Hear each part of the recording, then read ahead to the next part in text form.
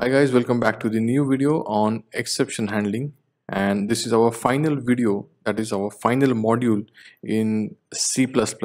So in this video we are going to talk about how exceptions can be handled in C++ programming. So let us begin. Let us first start with the basics of what exception handling is and how it is managed, or how it is written in terms of syntax in C++. So exceptions are basically, let's say you have a certain code wherein you are dividing two integers and the second integer is 0. In that case, compiler sometimes gives you error that a number cannot be divided by 0. But then along with the error, it will also terminate your program. So technically your program is not going to run 100% of the time. So to avoid situations like this, when you have certain care that you can take so that you can ensure that your program continues to run even if there is some wrong scenario that can get built up during the lifetime of your program. So this could be one case, but there could be another cases like you are working on files and the file does not exist, or maybe the file is not accessible, or anything. There are multiple cases and there are various scenarios wherein there could be errors, and we need to ensure that and these errors or exceptions need to be handled very carefully. So exception handling was technically not part of original C++ library. It was a new feature that was added into ANSI C++. The reason was when C++ got popularity, most of the programmers wanted this functionality to get built. So that is why there was huge demand for this particular feature. So that is the reason that this feature got introduced in ANSI C++. Exception handling mechanism is built around three keywords: try, catch, and throw. So these are three keywords: try, throw, and catch. So try basically detects an exception. So during your program, so let's say these are your statements. So this try keyword will ensure that it detects whatever the exception that can occur in the code block specified inside of these curly braces. And then you have throw, which throws exception when a problem is shown up by your code or that is detected by the try catch block. And finally we have catch block or the catch keyword. So if you just check this catch block over here, so whatever exception that is thrown by throw keyword, that will be captured over here, and then you can perform certain number of steps over here. Okay, so again, just to revise, try will detect error among these statements, and you can use throw keyword to throw the exception. And finally you can have a catch block wherein you can make use of the exception and execute certain statements. So we'll see one example on exception handling now. So this is one function division, to which I'm passing two parameters a and b, both are integer. I'm just checking whether b is equal to 0, and if it is equal to 0, I am throwing exception, specifying a string over here, that is division by 0 condition. And in case this is false, so this line will be executed. So compiler is going to return me a divided by b. So now inside of main function, I have two numbers a and b, both integer with initialized value as 10 and 0. Then I have another variable c of type double, and it is initialized to 0.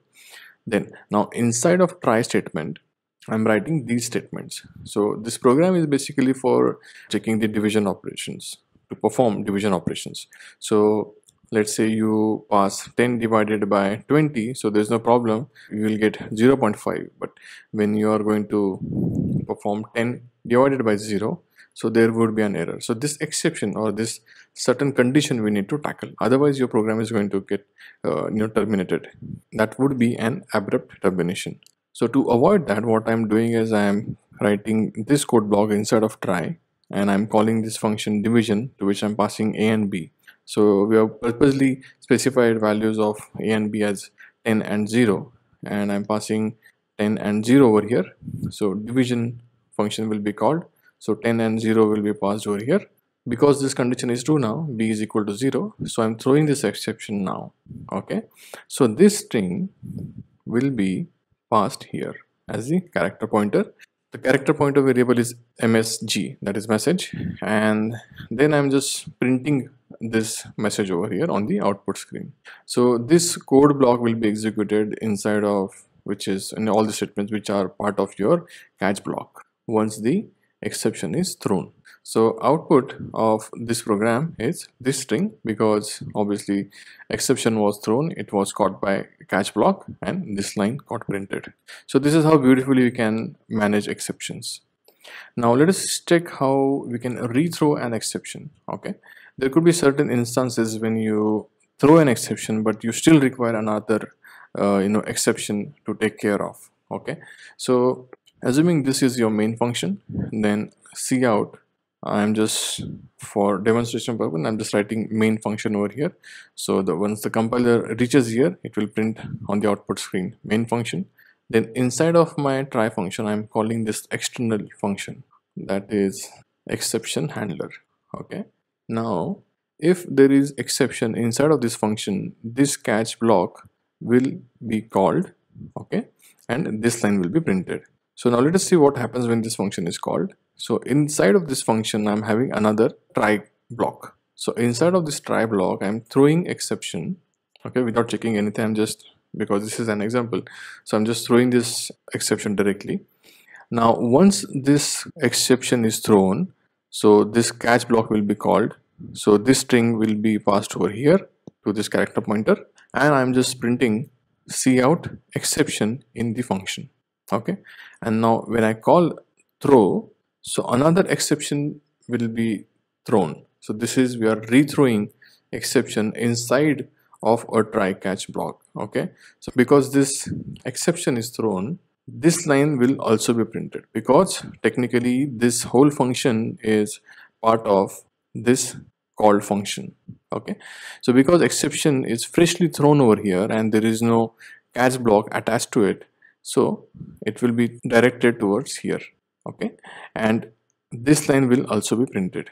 Okay, so output of this program is main function, because this was printed first, and then from this function call we went to this particular function call, and then because this exception was thrown inside of this try catch, this catch block was executed and this line got printed, that is the second line exception in function. And because of this throw, this catch block was executed, and finally this line was printed, that is exception in main. This is how we can rethrow an exception. Okay, now let us check how we can have multiple catch blocks inside a same function, inside a same program rather, I would say. So this is our exception handler function, this is our main function. So inside of main, I'm writing cout test multiple catch blocks, and then this is my exception handling function. This can be anything. I'm just passing two values. For in the first line I'm passing 1, and in the second line I'm passing 0. So during the first call, let us see what is going to happen. I have passed 1 as the parameter, so a is equal to 1, and inside of try I'm just checking this condition whether a is greater than 0. If it is greater than 0, I am throwing variable a, which is nothing but a, reason being a is greater than 0, so this condition is true and this exception will be thrown. Now because a is an integer, okay, so we have two catch blocks, one is here, another one is here. So this catch block has parameter as integer and another catch block has parameter as character. So because we are throwing one integer now, so this block will be executed.